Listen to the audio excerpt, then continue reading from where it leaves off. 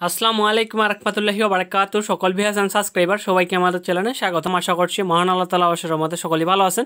So আজকের অ্যাসাইনমেন্টটা হচ্ছে HSC আলিম ষষ্ঠ সপ্তাহের অ্যাসাইনমেন্ট পদার্থ বিজ্ঞান। অ্যাসাইনমেন্টের নমুনা প্রশ্ন এবং নমুনা অ্যান্সার নিয়ে আমরা হাজির হয়ে গেছি অ্যাসাইনমেন্ট 4। তো সম্পূর্ণ ভিডিওটা দেখতে থাকবেন আর অবশ্যই চ্যানেল নতুন দর্শক হলে চ্যানেলটিকে সাবস্ক্রাইব করতে ভুলবেন না। সবার আগে সকল শ্রেণীর অ্যাসাইনমেন্টগুলো পেতে আমাদের এই চ্যানেলটি সাবস্ক্রাইব করে বেল নোটিফিকেশনটি অন করে রাখুন।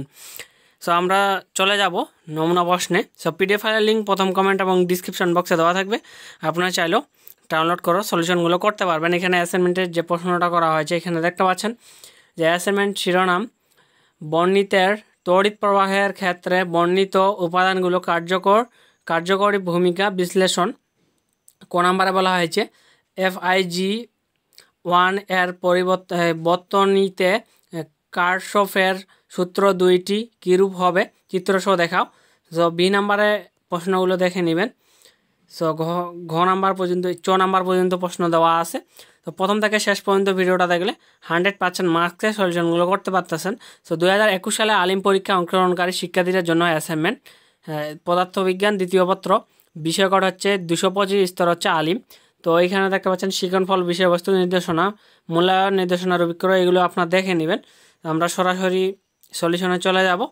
তো এইখানে দেখতে পাচ্ছেন যে শিরোনাম বর্ণিত তড়িৎ প্রবাহের ক্ষেত্রে 2 নং সমীকরণ বর্ণিত উপাদানগুলো ভূমিকা বিশ্লেষণ। সো এইখানে ক নাম্বারের যে তড়িৎ প্রবাহটা চিত্র সহ একে দেওয়া হয়েছে, তো চিত্রটা একে নেবেন।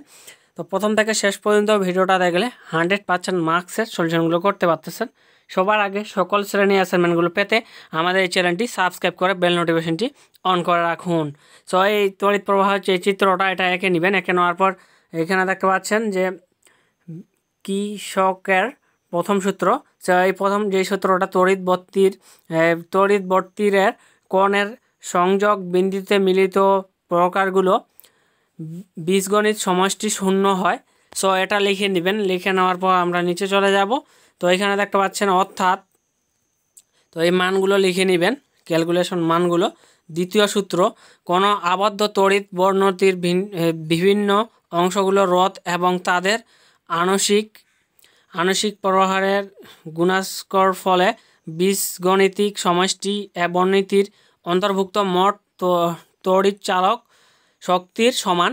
তো এটা আপনারা লিখে নেবেন অর্থাৎ। সো এইখানে ক্যালকুলেশন মানগুলো এগুলো আপনারা লিখে নেবেন।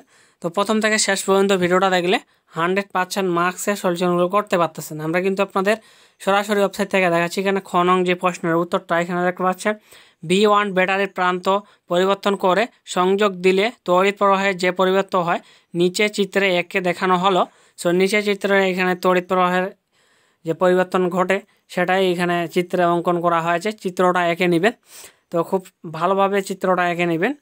আমরা কিন্তু আপনাদের সরাসরি ওয়েবসাইট থেকে দেখাচ্ছি, সম্পূর্ণ ভিডিওটা দেখতে থাকবেন। সো এখানে দেখতে পাচ্ছেন গ নাম্বারে বলা হয়েছে যে বর্ণিত ব্যাটারির শ্রেণী সংযোগ ক্ষেত্রে তড়িৎ প্রবাহের নির্ণয় করা হলো নিচে উদ্দীপক অনুযায়ী তথ্যগুলো বর্ণিত দেখানো হলো। তো তথ্যগুলো এখানে দেখানো হয়েছে, তো সেটাই বলা হয়েছে। এখানে দেখতে পাচ্ছেন চিত্রটা। তো চিত্রটা এঁকে নেবেন। চিত্রটা এঁকে নেওয়ার পর আমরা জানি ব্যাটারির শ্রেণী সংযোগের। সো চিত্রটা এঁকে নেবেন। চিত্রটা এঁকে নিলে কিন্তু আপনারা 100% মার্কগুলো পেয়ে যাচ্ছেন। আমরা কিন্তু আপনাদের সরাসরি ওয়েবসাইট থেকে দেখাচ্ছি। সো এই ক্যালকুলেশন মানগুলো আপনারা করে নেবেন। সো এই ক্যালকুলেশন মানগুলো করবেন। সো আমরা নিচে চলে যাব। তো এখানে দেখতে পাচ্ছেন ক্যালকুলেশন মানগুলো তড়িৎ প্রবাহ 4.36 A হবে। সো এগুলো আপনারা লিখে নেবেন। সো লিখে নেওয়ার পর আমরা নিচে চলে যাব। তো সম্পূর্ণ ভিডিওটা দেখলে কিন্তু আপনারা 100% মার্কসগুলো করতে পারতেছেন। বর্ণিত বাল্বটির অভ্যন্তরীণ রোধ আর হলে ব্যাটারির শ্রেণী ও সমবায় যে ক্ষেত্রে বাল্ব এর উজ্জ্বল বেশি হবে তা নিচে দেখানো হলো। সো নিচে দেখানো হয়েছে, দেখতে পাচ্ছেন চিত্রটা শ্রেণী সংযোগ বর্ণতি। তো এই শ্রেণী সংযোগের যে চিত্রটা এটা এঁকে নেবেন। এঁকে নেওয়ার পর এখানে দেখতে পাচ্ছেন ক্যালকুলেশন মানগুলো। সো এই মানগুলো আপনারা করে নেবেন। তো সম্পূর্ণ ভিডিওটা দেখলে 100% মার্কসের সলিউশনগুলো করতে পারতেছেন। সমান্তরাল যে সংযোগটা এখানে দেওয়া হয়েছে এটা এঁকে নেবেন। এঁকে নেওয়ার পরে ক্যালকুলেশন মানগুলো, তো এই মানগুলো লিখে নেবেন। আমরা নিচে চলে যাব। তো এখানে ধরি সুতরাং, সো এইগুলো আপনারা লিখে নেবেন। সো লিখে নেওয়ার পর আমরা নিচে চলে যাব। সম্পূর্ণ ভিডিওটা দেখলে 100% মার্কগুলো করতে পারতেছেন আমরা জানি। সো এগুলো আপনারা লিখে নেবেন শ্রেণী সংযোগের ক্ষেত্রে, সো এগুলো লিখে নেবেন। সুতরাং সম্পূর্ণ ভিডিওটা দেখলে 100% মার্কসের সলিউশনগুলো করতে পারতেছেন। ইউনং যে প্রশ্নের উত্তরটা এখানে দেখতে পাচ্ছেন, একই উজ্জ্বলতার পেতে হলে দুইটি ক্ষেত্রে ক্ষমতা একই হতে হবে। এখন ঘ হতে পাই। সো এই ক্যালকুলেশন মানগুলো আপনারা করে নেবেন। সম্পূর্ণ ভিডিওটা দেখলে কিন্তু 100% মার্কসের সলিউশনগুলো করতে পারতেছেন। সো এইগুলো আপনারা করে নেবেন। সো সম্পূর্ণ ভিডিওটা দেখলে 100% মার্কগুলো পেয়ে যাচ্ছেন। আমরা কিন্তু আপনাদের সরাসরি ওয়েবসাইট থেকে দেখাচ্ছি। এখানে দেখতে পাচ্ছেন 4 নাম্বার, বাল্বটির তড়িৎ প্রবাহ সমান সমান I1। সো এখানে 25% হ্রাস পেলে তড়িৎ প্রবাহ হবে।